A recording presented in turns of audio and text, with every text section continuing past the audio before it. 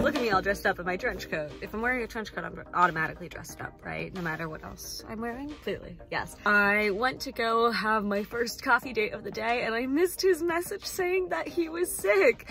And now my second lunch date today has COVID, so that is canceled as well, meaning my day of having 3 to 4 meetings has gone down to 2.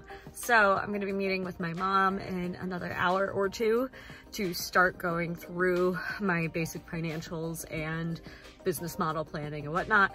And if you're saying, Carolyn, why are you going to your mother for this? Is because she's a financial professional who's also worked in real estate for decades. So very handy to have her help me with my little real estate startup. But the other thing I did was just be a total stereotypical young millennial, and I got a book.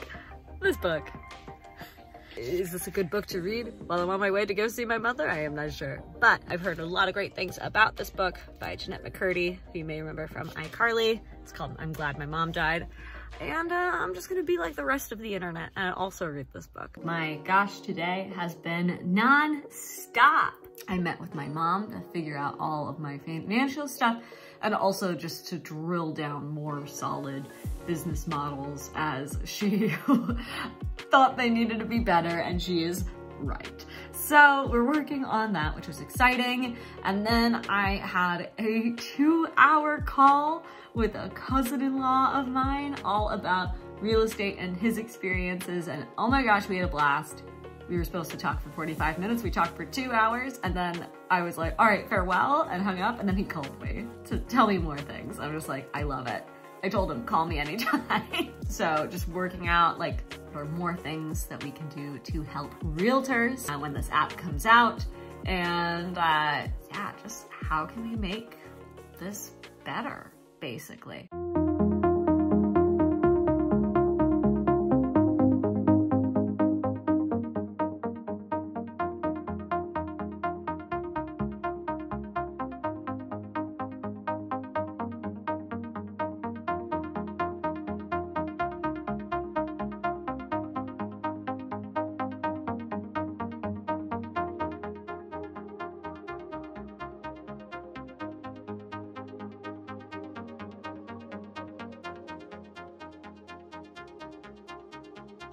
I'm gonna film this while I still have time.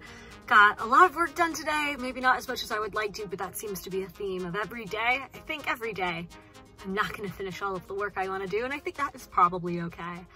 But tonight I went over to Twin Ignition for a beta party. They have parties on Tuesdays once a month.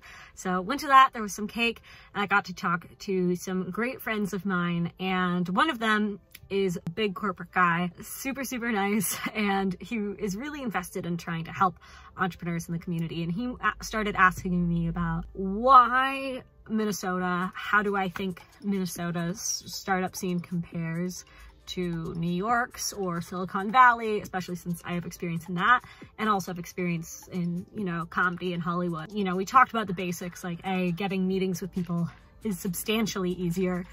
People don't always know how to help you, but if you can give them clear directions, they will help you. Making contacts, getting meetings is drastically easier. People are incredibly kind and helpful and generous, which is awesome. But also just things feel a little bit more possible here. I mean, in New York, there is a feeling like anything is possible, just get out there and do it. But it's also so expensive and so hard.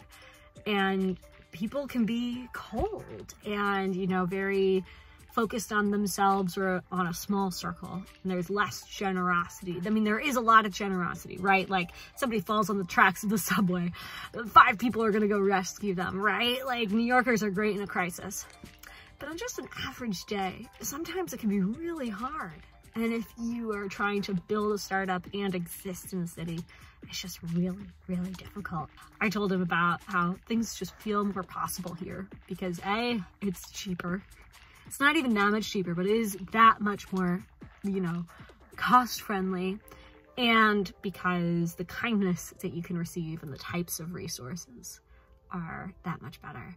And for us, when it came to moving to Minnesota, a lot of it was like the community. Yeah, thinking about how this weekend I was able to just go on adventures hiking in these massive parks, like the size of New York City, within the Twin Cities. You know, we went to Minnehaha Falls and the dog park there and explored the rivers converging there, and the Mississippi and Minnesota rivers converge in that park, and it's pretty spectacular and beautiful.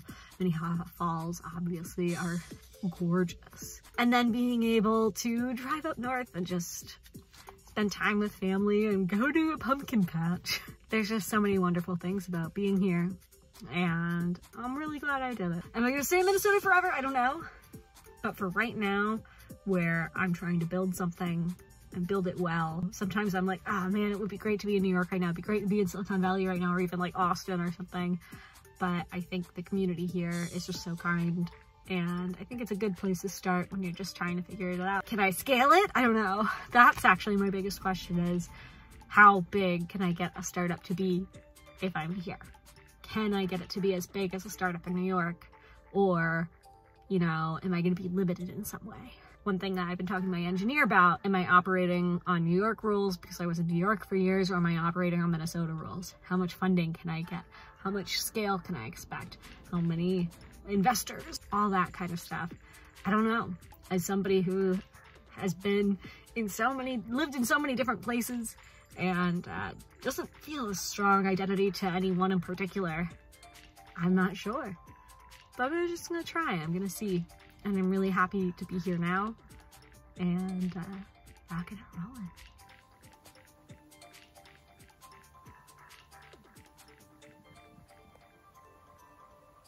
Good morning, all. So, I had a great time beta last night, and one of the things I didn't talk about was how I ran into Moo again. Moo is one of my founder friends here in Minneapolis, and we've just been like total buds. He's always giving me advice and like coaching me.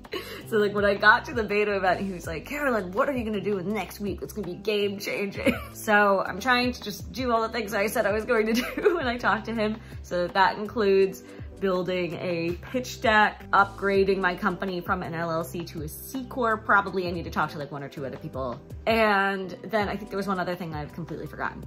But what are the big things that I can do that will make a big difference very quickly? So I worked a lot on my pitch deck last night. I think it's looking a lot better. I'm gonna try to work on it more today and just get a new rough draft out there. And then Mike, our engineer, is fussing with branding right now, which is great actually, because I'm just so, all of our branding looks just like Bumble, which isn't the worst thing in the world, but I want something, you know, the app's called Home Surfing.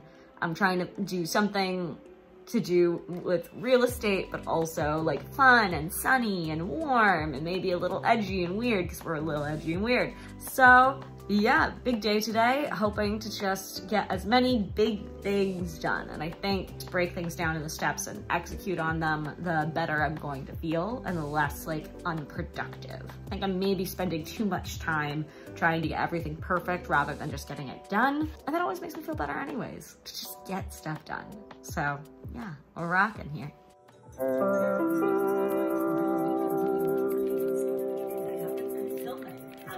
Sasha, what are you doing? Man, I seem to be pet sitting all of the pets. This is Rocky. He is a good boy, ahoy. And we're going on a WALK. That's so exciting. Yeah, everybody wants me to pet sit. I mean, I can't blame them. I am awesome. Small to medium-sized businesses and startups. Those of you know me, you know that I've been doing this a long time. Those of you that don't understand that I wake up every single morning to try and make the world a better place by helping startups grow, build, and do amazing things. Is there a formula that kind of makes sense in terms of how to structure that ask or that email? Ideally, you guys, you want to get to the point where you know your target audience inside and out. You don't need a formula. You can just literally write from the heart, and somebody is going to recognize how authentic and real that message is, and they're going to go, boy, I'm really connected to this.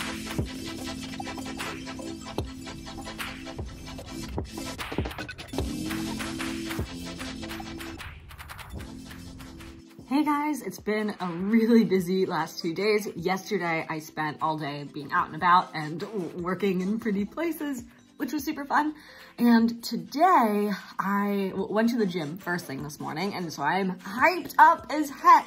I should probably just do this every day. I should probably go to the gym every day. In the mornings, I should say. I normally go in the evenings, and like I'm hyped up then, but I'm like electric in the morning when I work out, so I guess I should do that. But right now, Mike and I are going back and forth on, you know, what should the brand be? What should the design be for home surfing? And he sent over a few designs, which really like pretty, but they're also like very fall muted. He came up with like these guys, which like, you know, they're just a little too muted. I also felt like they were very masculine, and maybe that was why I wasn't jamming with them. And then we got this one, which is like a little bit more yellow. This is the one I said I liked, but I mostly like the colors that are in the typeface right there. He's got two colors in there, which is cool. And we've got this one, which again is super muted colors. I gave him the prompt of like California sunset, and those might be the accurate colors for California sunset, but I want it to be a bit explosive, like my painting. Just a little bit explosive. It's just interesting when you talk about like branding and how you want your brand to be communicated. I love that kind of stuff. I love playing with colors and storytelling. I kind of really want to lean into just like going a little nutso on this California stuff. I do think it would be really funny to like be in an office in Minneapolis and have the whole place just look like a surf lounge. In Hawaii, you know, just like California retro, cool. Like, what the heck is going on here? It's like negative 30 degrees outside. Okay, so been a busy day, but I just got off the phone with one of my dear, dear friends in New York, Eric, who's a realtor there, and we had a really long conversation just talking about the app and the potential and the problems and what I'm thinking of focusing on and whether he thought that was a good idea or not. And yeah, just like feeling really rock solid. I'm feeling really confident right now. Maybe I'm too confident for my own good. Maybe this is a foolish thing for me to be. I think we found a niche that's gonna make a lot of sense. Obviously, I need to do more validation to prove that for sure, but we've basically decided that when it comes to working with realtors, we think that our product, you know, it's mostly for consumers. It's a really fun way to find homes, but we think that like the biggest thing that we can do is help new realtors who need leads, who are looking for ways to get started, who are trying to find opportunities to grow and build their businesses. If we can help them get their very first leads and help them get their foot in the door and get them to launch successfully, then that is something that is a really big problem right now. 87% of new realtors quit within the first 4 years. 87%, that's like nearly a 90% failure rate. That's wild. If we are able to move the needle there at all, I think that is something that is worth focusing on. I think that is something that could be absolutely game-changing for the industry. I think we have something that could really help with that. So I'm really excited. Yeah, clearly I need to work out in the mornings more because I'm just happy for the whole day. Bye. Good morning, everybody. It is another lovely morning here in Minnesota. Wait, what's that? What's that? Snow! Minnesota had a whoopsie daisy this morning. Is it Halloween yet? No. Is it snow time? Yes, it is.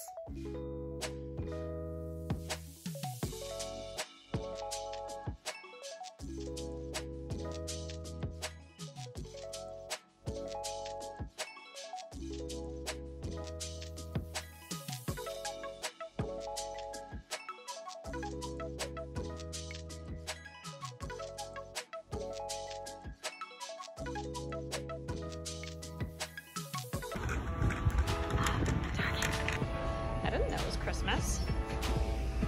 What's Santa doing here? My friend Rita is a model, and she apparently has a reward in Targets, so I'm trying to see if I can find her in this Target. Rita Bunatal, model and entrepreneur, and just goddess of all time. Love it. Oh, this is fun. Is it a story? Looks like a story. Oh, it's the first movie, isn't it? Yeah, I'm really hoping that we find Rita. Well, no, just like, this is a smaller Target. Do you think she's gonna be here today? I don't know.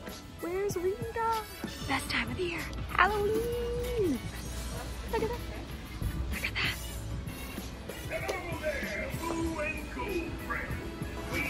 Nope. Nope. Nope. Nope. Nope. Where's Rita? There's a lot of empty billboard spots like there and like all on that wall. So I'm worried that Rita's not gonna be here. Nope. Not over there. Where are you, Rita? Okay. So I just talked to somebody who works here and they said that they haven't updated the posters here in like years. So Rita's not here. But we're gonna try Minnetonka and like Minneapolis later. I totally forgot to mention that we were fussing with more colors, which was very exciting. And my friend from Buncha, Angie, volunteered to help with colors. And so here's some of the stuff we were playing with. So she came up with all these palettes, like, you know, like these and stuff, which, you know, some of them I liked and some of them I didn't like. And then, like, she sent over some of these, which were super fun. And, like, these ones, and this is like a little different. And so we were fussing with them and stuff. And like, look! Angie specifically said don't use every color all the time because then it just looks like a rainbow app. But these are kind of like the colors we're playing around with. I think they look so good. I do like the brighter stuff. I love this. Okay, I've been working on the deck all morning and afternoon, and oh my god, look at this. I'm not going to show you all of it, or I'm going to go through it really quickly, but it's so pretty. Got new brand colors, it looks so pretty. Look at how pretty. Oh my god, it's not done yet. I got all these things. What? But yeah, I'm pumped. My buddy is also here for the naps. What a cat, what a cat.